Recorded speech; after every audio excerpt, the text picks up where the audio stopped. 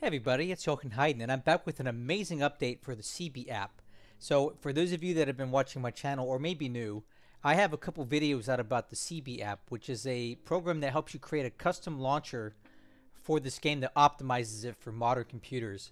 Well, the original site that it was hosted on went down, and we couldn't get a hold of the gentleman that created it. His name is Corvar. So I had made another video as a workaround, but on a whim, I decided to send an email, and sure enough, Mr. Corvar uh, responded, and he's been very, very helpful. He's back. He's on my Discord now and contributing a lot of great information. And on top of that, he's updated his program for 2023. So this video that I'm going to make now kind of makes all my previous SeaBee videos irrelevant because we have this new and improved version here, which is solving a lot of problems. So this is going to be the definitive SeaBee video for now. And I want to show you first the new website that he's got, which I will, of course, put in the description. And it's great. It's got a nice new presentation. And he's even posted some nice links to my YouTube channel and some threads and on the forums. And he's giving you some updated download and install instructions. And the latest version of SeaBee is available here. So really, this is an awesome update for SeaBee. And now we have great contact with the guy who makes the program, so I don't think we'll ever have to worry about this going down again. So let me just get right into it. SeaBee is an app that helps you modify the game using custom switches that I made a different video about. If you want to do it manually, you watch that video. If you want to automate that process somewhat, you use the SeaBee app. So let me show you how you get it. First, you go to this website, which again I will share in the video description. And if you'd like to read all this awesome information that Corvar has decided to put in here, you can, or you can just watch me here. So step one is we need to download this app, and then I'll show you how it works and why you need it. So to download it, you scroll all the way down to the bottom. So I use Google Chrome, so it just downloads automatically. So I basically, it comes up to this thing here. I click the little download button right here. It's going to go through its thing. Wow. It's taking a while. Okay, it's downloaded. So, once it's downloaded, here's what you're going to do. You just click on it down here. I always like to show in folder, right? So this went into my downloads file. And for the sake of simplicity, let's do this. We'll take the file and put it right on the desktop. So the file comes as a zip file, so you're going to want to use a program like WinRAR or 7-Zip. I use WinRAR because I think it's the best.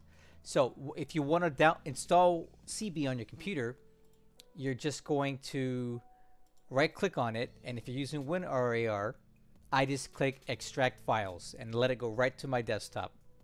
Hit OK. And just like that, we have our SeaBee. And I can delete that if I don't want it anymore. You open this up, open that up, and you just double click on the SeaBee app right here. So one of the issues with the previous version of SeaBee was after you agree to this end user agreement, right, which you should read and understand. Look, it's been updated for 2023. That's so great. When you would hit agree before, it would make you go to a mandatory update. And the problem was the old site went down, so the program would never launch because it could never update itself. But Corvar has made it so that he skipped that mandatory update, so it goes right into the program, which is a huge improvement already. So let me show you how this thing works.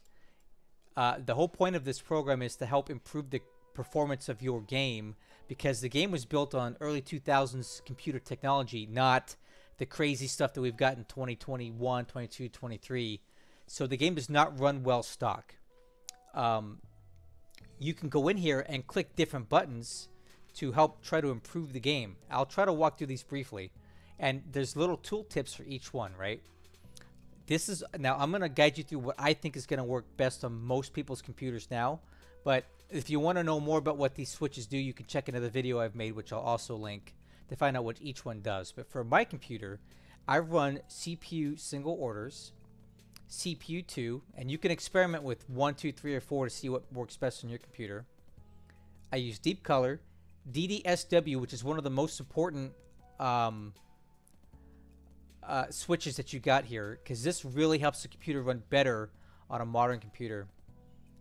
I do not use this. I do not click this on because I like the animations. I do want to keep files in an archive. So this is good for people who want to use Combat Reporter or War in the Pacific Tracker or Intel Monkey. They feed off of these archive files. So clicking this button allows the game to create the archive file to put your Intel reports, your combat reports, the ops reports, all get archived every turn. You want that on. Okay, so this is where you go between windowed and full screen. Now, if you've been watching any of my videos in the past, and even if you haven't, I do not recommend full screen version for this game. I feel like it does not run well, and it is a bear if you like to alt tab out to your desktop. It just won't do it right. The game will crash. It'll get all weird. So what I do is I run my game in windowed mode. And this is kind of a double-edged sword here, these options. So you have full screen or windowed mode, but then you can also decide if you want to do auto saves on top of that. So for me, I like to do daily auto saves. So I click windowed mode and daily auto saves. If you have a different option, you just pick the one that's best for you. Again, I don't vouch for this game in full screen mode. It's never worked for me. I always play windowed, so I'm not messing with that. So, for those of you that have a big monitor, a widescreen monitor, and you want this game to display nice on your computer, I would recommend you click Force Resolution, and you can put in a resolution that you want the game to display in here. For me, I have two different links to my games because I have one that takes up my whole screen, and I've got one that I use at 1920 by 1080 when I want to record gameplay like a combat resolution. So this is the standard 1920 by 1080p resolution. So you can start with this, but you can customize this basically infinitely, however it works for you. Okay. I use the alt font option here. I like to skip the intro video because I don't want to watch it every time. And I don't use fixed art because I like stuff moving around, okay? Okay, the next thing that's important here is this beta. This beta applies only to the 2.6 Bravo, 2.6B version of the game.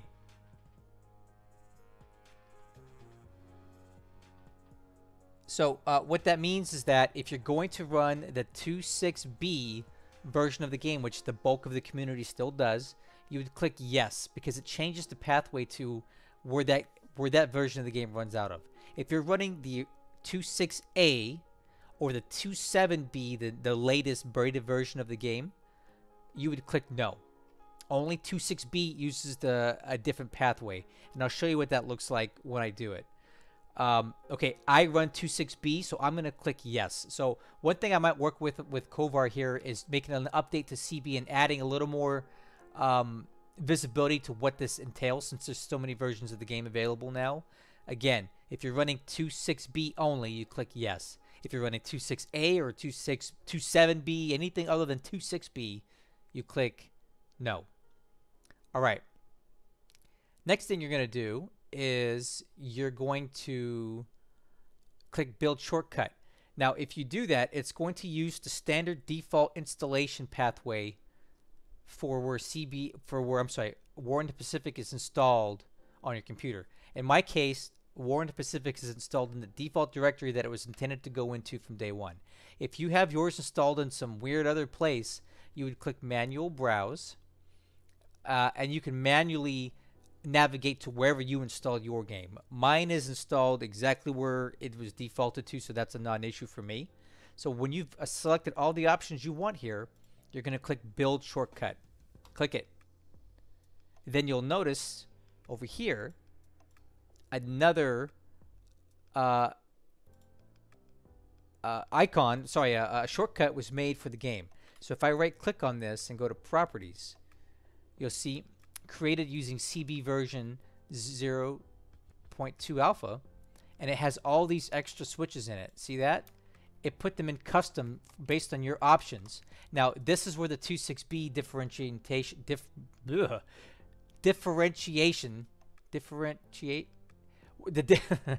okay, sorry, I've been drinking. The the difference between the other game versions and 2.6 Bravo will be this beta 2. If you're running 2.6A or 2.7B or anything else, you won't have that in there. But since I run 2.6B, SeaBee put that in for me because that's how you get to the game running that version. And there you go. All the rest of my switches are in here. And just to make sure it works, we're going to run it real quick. So hit OK here.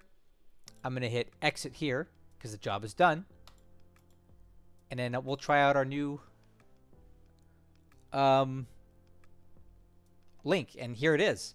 And it's launching the game using all those custom command line switches that are going to optimize the game for my high-end computer in 2023. And boom. Coming right up. There we go. So now you know SeaBee absolutely does work. And the reason the game looks like this is because I'm running a 4K monitor with 100%, 150% magnification. So it's 4K but 150% in. So this is 1920 by 1080 inset onto a 4K monitor with 150% magnification. But it's perfectly playable like this, right?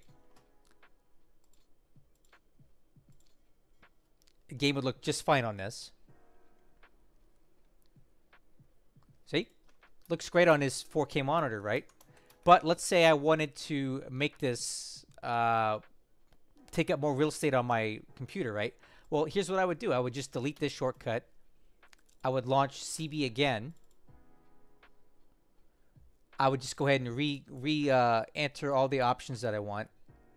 And I would try something a little bit bigger. Let's go, I don't know,